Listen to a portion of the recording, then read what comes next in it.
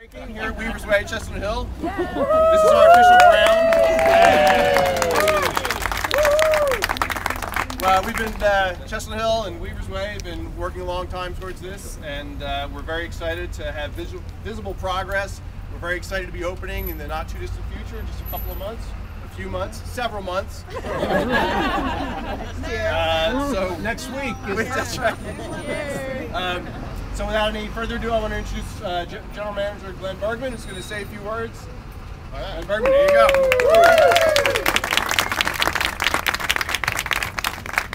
Well, it's very impressive to see everybody here. I have to, first of all, I just want to thank the 3,600 members of Weaver's Way who have supported the co-op for so many years. The board, some of the members of the board of directors are here. You can raise your hand. Thank you very much.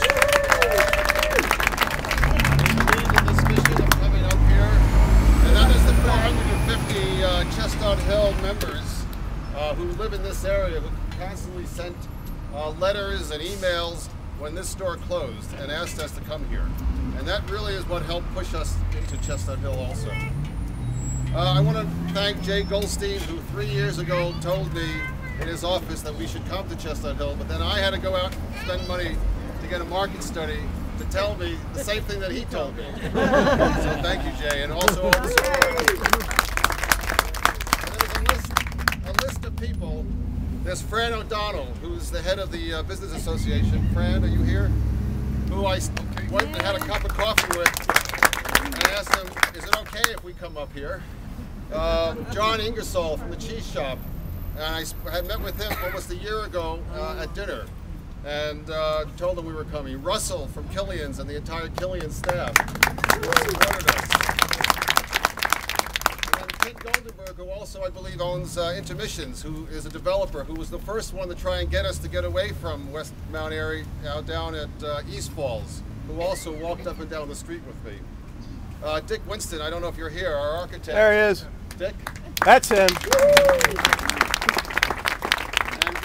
From our office, but Dick's been a member for how many years? 137 years. But Dick has been up and down with us in many different projects on a lot of different roofs at Chestnut Hill, from McGoran to Kurtz to this one. Bob Kaufman, who's here, who's our project director and also a longtime member of the Paul Roller, who owns the Express and Rollers, who I used to cook. After he left the commissary, I worked at the commissary, and when I came up here, Becky, like the first day that we walked in here as owners, Becky gave us a big hug and thanked us for coming to the neighborhood.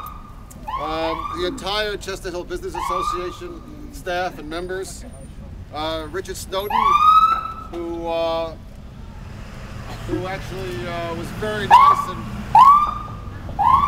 and that guy. Yeah, that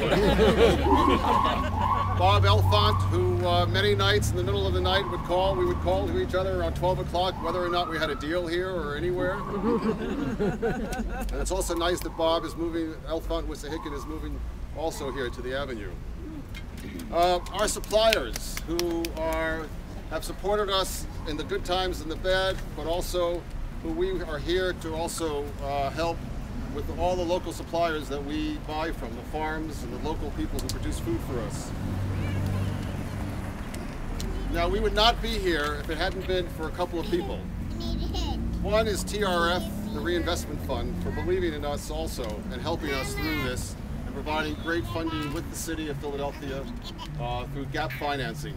And we wouldn't be here without them. PIDC, which this week has offered up us a loan also at low financing, which has been really wonderful to have their support. Valley Green Bank, again, for their support in making this happen and helping us through some of this.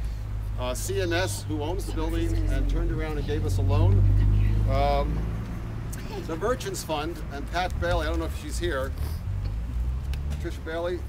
The Merchants Fund that came forward with a Blakely, I'm sorry, with a grant of $50,000 to help us redo the entire facade. And if you haven't seen the picture from Dick's office, take a look at the new facade that'll be out here with windows all the way down the side, so we can open up the store to the avenue. We also have a grant from the state of Pennsylvania to put solar panels on top of the roof of $55,000. It's a matching grant. I just came from Springside School. I don't know if anyone was there for that, but they just turned on their 90,000 kilowatt solar panels. It's the largest, I think, in the city or in the state. Wow. In the state. Wow. So that just turned on today. We hope to turn these on as soon as Ed Hillis and Domus and Eric get the place finished. No pressure. But we would not be here without the support of the person right behind me, and that's Representative Dwight Evans, who, besides this store, the whole story about the financing of markets in the city and in rural areas in this country started with a bond here, with working with the Reinvestment Fund and the Food Trust, but it's his vision of bringing markets back to the city. And if it hadn't been for his vision that we can do this, and his support both at Aubrey Arboretum for us with our farm over there, and the support at Ogon's for the small store that we operate there, we wouldn't be where we are today, and I really thank him for his support.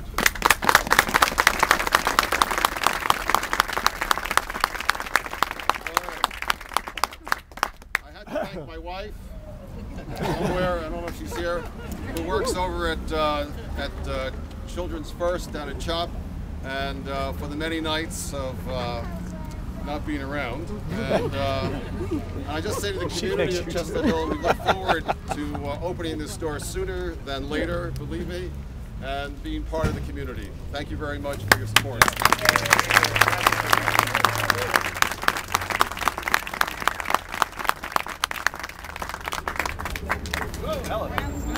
See the earth move. Ladies and gentlemen, Dwight Evans. I too I'm glad to be a part of this team and working with you. As I said to Glenn before, this is not my money, it is your money. So I want to make that very clear. And I said to Glenn, it's important.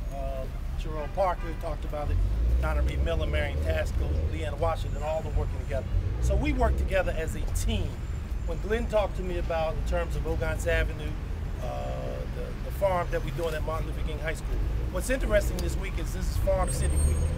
The Secretary of Agriculture was in town because we're building farms over at Martin Luther King High School.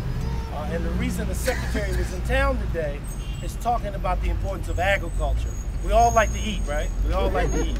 So this is what we're doing here today. So I'm glad to be a part of that team that I mentioned to you, working with Glenn. I told Glenn I know nothing about buying produce, know nothing about construction, but whatever you need me to do, I'm here to help you. Thank you again.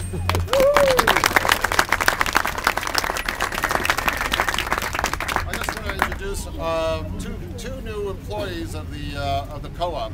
One is Kim Spellman Hall, who will be the manager of the store.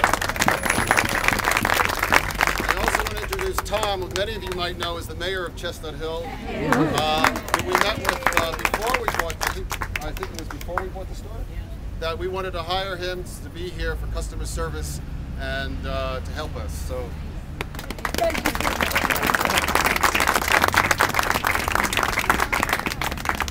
So before we actually break the official ground, I wanted to invite the head of the Business Association, Greg Welsh, to say a few words, because the whole community and the business community and the residential community has been very, very welcoming to us, and it's really made this a great process, and we look forward to it continuing to be so. Thank you. Actually, back in 1972-73, I was one of the original members of Weaver's Way. And I remember getting up at 3 o'clock in the morning, picking up a truck, driving down to the food distribution center, bringing food back to the center. That was many years ago. On behalf of Chestnut Hill, I'm so happy to welcome you to Chestnut Hill. On behalf of all the businesses, thank you very much. I know. All right, we're everyone looking up here. All right, toss some dirt. There you go. This could be one silly ass picture. It could be.